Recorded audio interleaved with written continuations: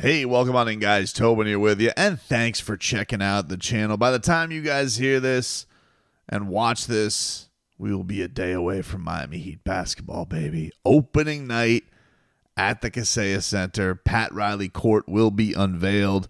If you guys watched this before 10 a.m. on the radio show on Tuesday, I have 2 pairs of tickets to opening day that I'll be giving away. So if you guys want to win, tune on. You got to be live, though. You got to be listening live from 10 to 2. I'm going to get into some comments here. Jimmy Butler's agent, Bernie Lee, gave an interview to the Miami Herald's Anthony Chang and kind of gave a stand on where things are right now, or did a great job of punting on discussing where things are right now. But before that, we talked about the Inside the NBA lists, right? That those came out recently. And the thing that I found most interesting was how much respect Tyler Hero got from Shaquille O'Neal and Charles Barkley.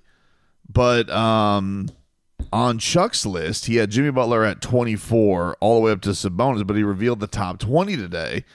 And Charles Barkley has Bam Adebayo at 12th in the NBA. Some more love from Charles Barkley on the Heat big man. This was his list in the top 20. And I got to tell you, it's a pretty solid list by Chuck. I'll tell you one thing that I love about Charles Barkley's list. So he's got Joker at 1, Doncic at 2, Greek Freak at 3, 4 Embiid, 5 Curry, 6 Jaylen Brown, 7 Jason Tatum. You may say, Tobin, why are you so thrilled that these Celtics are being ranked in the top 10? I'm glad somebody finally had the balls to put Jaylen Brown above Jason Tatum on any list. It just shows he's still been very close. It's not like you put a wide gap, but it's always Jaylen Brown's like in the teens, and then they'll put Jason Tatum in 6'5", 6'4", 5'6" range. I like this list from Charles Barkley. I think it's a fair list. 80 is Kevin Durant, 9 SGA, 10 Anthony Davis, 11 LeBron, and then 12 Bam Adebayo above Devin Booker, Ant-Man, and Lauri Markkanen. Pretty good list from Charles Barkley. I did not look over Shaq's. Let me see. Maybe I should look at Shaq's while I'm here, because I know Kenny already revealed all his Heat players. What did Shaq do for Bam? Here we go. Let's see. Top 20. He has Jimmy Butler at 21. We knew that. He has Bam at 20. So he has the Heat right there. He also, though, did rank Jaylen Brown above Jason Tatum. He has the Celtics duo at 10-11. His Joker, Greek Freak, Luka, Steph Curry, LeBron at 5, Durant at 6, Joel Embiid at 7, 8 SGA, 9 Ant-Man, then the Jays, Anthony Davis, Devin Booker, Jalen Brunson at 14, Donovan Mitchell, Damian Lillard at 16. I'll let that one, Shaq. Kyrie Irving, Paul George, Tyrese Halliburton, and Bam at 20. But Chuck putting Bam at 12. A lot of love from Charles Barkley on the Heat on the outside. I cannot wait for the season to get going. All right, so this was the interview that was given. This is Anthony Chang talked to Bernie Lee. And Anthony says in the outset from it, he says, the expectation at this point with Butler and his extension is that Butler will pass on the extension even if the Heat offers it, according to sources, and then opt out of his current contract and become a free agent next summer. His current extension that the Heat could offer would replace his option year. I think you guys all know this at this point. And then it would be a 2-year max. It would essentially be a 58.6 bump for that year 37. And he's only allowed to sign a 1-year extension because then it would go into the year 38. There's some cockamamie rules as to why he can only sign that. But if he does opt out, he can sign, I believe, a new 4-year deal, I believe is the rules. So there are financial gains to it, and there was a bit of a, it kind of feels like, although this has not been said publicly, it felt a little bit like, he's like, oh, all right, you don't want to give me the cheap ski extension? I'm either going to opt out and leave for nothing, or you guys are going to bleed when I want that extension. So we'll see. It doesn't feel, though, like there's any hostility. This is just the business of it. And that just is what it is right now. Ultimately, Jimmy Butler does have an option year. He doesn't have to leave the Miami Heat next year if he doesn't want to. Pat Riley has pointed this out. He doesn't have to leave the Miami Heat if he really enjoys it down here. But it's his prerogative if he wants to. But to get to his agent's comments on this, because Pat Riley told reporters last week he's going to have the ability to opt. We're going to have the ability to extend, trying to get all the thinking out of our heads, because living in the present moment and playing basketball, if that's something that's going to drag me down or him down because of that, we're not going to perform at a certain level. But I think that he's embraced exactly where he's at, and I think he understands where we're at. And it sounds like they're on the same page, at least from his representation standpoint. I mean, listen, to be fair, Jimmy has said on the record too, like he has said, nothing I do now is going to get me any more money. And I think he even meant awards wise. I think Jimmy knows, like, hey, listen, if Jimmy goes and he wins the championship, Pat might still be ruthless and not sign him to extension, or he may give him the blank check. I don't know. But this was kind of the money quote from it. You guys can go read the rest of Anthony's article, and I'll link it in the description. But he asked Bernie Lee. He talked about, and there's some interesting stuff there about how, like, Jimmy, everything he was going through last year and the Heat support. And I would say the tone from Jimmy's agent, there is a lot of mutual respect between the organization and Jimmy Butler, which is why I don't think he went. I think, one, Jimmy is older, mature, different point of his life, and two, I do think he has a lot of respect for the Heat organization.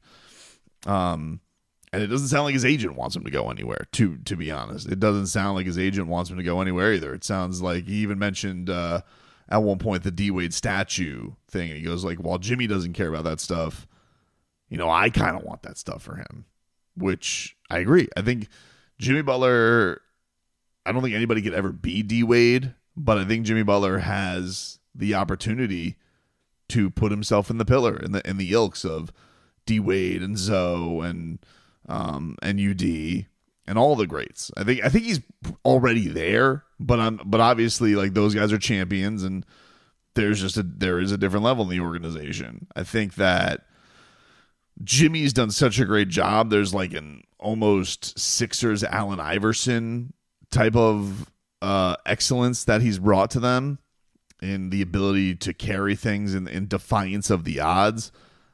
And I just think that this stuff cannot be overlooked just in the history of the franchise. This is a pretty cool era that they've had so far. They just haven't gotten to the ultimate prize yet. And I've always said with Jimmy, my hope is that I hope he gets to be the D-Wade of a championship team and not the Alonzo of a championship team. And what I mean by that is Alonzo got very, very close as the anchor, the alpha, the one guy, but he didn't get the championship until he was sensational demon defender off the bench, and got to have the cherry on top of just an illustrious Heat career. I want to see Jimmy get this through, but I don't know. I don't know whether, we'll have to see what this year brings. Stolen. Let me get to the quote. So anyway, Anthony asks Bernie Lee, he says, Jimmy is still eligible to sign an extension with the Heat until June 30th. Would he consider that extension if the Heat offers it between now and then? Bernie says, the gift about sports is, to a large extent, things are absolutes and there are no need to live in hypotheticals. The absolute is the season at hand and the work that needs to be done. Jimmy went away this summer and prepared himself for the task at hand. I think we all see that. Speculating on what's next is irrelevant and disrespectful to the moment and this group. One of the major things I've noticed with Jimmy, that has been at the foundation of his success, has been the creation of process and routine. He's locked into that process and routine and ready to attack this season with the group around him. Man, that's a lot of mumbo jumbo. First of all, just it's not disrespectful. I mean, like it's one of these things that's like it's hanging over and everybody just wants to know. I think here's what I would say. Anthony's giving an opportunity for them to go on the record for what's being just reported as sources. Now, I don't know Anthony's sources. I can assume his sources are Jimmy's camp, but I don't know. I wouldn't do that to any reporter and just assume, but I can assume that what he heard, what was reported by Shams, is coming from Jimmy's camp. And then you have this opportunity to kind of just be on the record there with it. And it's like, disrespectful to the process, disrespectful to this group. It's like, it is? Just answer the question. Would he sign a 1-year extension or not? Would he sign? And if if it's not, just say, we're not ready to talk about that yet. But like to do this whole song and dance of it's disrespectful to the process. It's living in hypotheticals. It's irrelevant. It's not. First of all, it's not irrelevant, and it's never irrelevant to know what a star's future is for the franchise. That's never irrelevant, and it's not disrespectful to this group. It's a fair question for Anthony to have on the record, but it's fine. Not wanting to answer it is fine. I think the additives of irrelevant and disrespectful are not true, but whatever. I get it. It's an agent, and agents have to do what's best for their clients. And he wants, I think ultimately, Jimmy, the Heat, Bernie Lee, everybody around the Spo, the Lecker, they do want to put all the focus on this run this year, what it can mean. And then the future will take care of itself. Like Jimmy said, nothing that happens now is going to get him paid any more money anyway, even though, as he says, he doesn't care about the money. But I think it is anytime a star's future is in question with a franchise, it's of course always going to be asked. And okay, it's cleared. It's not going to be a thing. At least probably from the local media standpoint until the end of the year. If he does some national sit down, maybe they'll get the exclusive. Maybe they'll get the answer. Maybe he'll give them something different. I don't know. What I will say, and I think as you guys have watched my videos, you know the tone. Like, I think Jimmy's been tremendous. I think I love the fact that Jimmy looks like he's having a lot of fun playing basketball again. He's having fun in the preseason. He's been engaging with his teammates. And all of that is positive. All of that is good for this particular season. And he's handled that great. The organization has done a good job handling it. Pat, as nervous as everybody gets for Pat calling out his guys, every one of those guys in the rafters, maybe except for Udonis Haslem, every single one of them he's had a run-in with. And that's just how he operates, dude. That's how he always has. Sometimes it's bit him in the ass. Ultimately, usually everybody is in good standing with the organization. But this particular issue does feel like it's on ice for the rest of the year, because nobody seems to really want to venture anywhere off of we're just focused on this year. They're on the task at hand right now. And so all contract talks are pushed aside. Whether you think they're disrespectful or irrelevant is irrelevant, because that's where they are right now. So the season cannot get here fast enough. I cannot wait for Wednesday night, and I'm looking forward to it.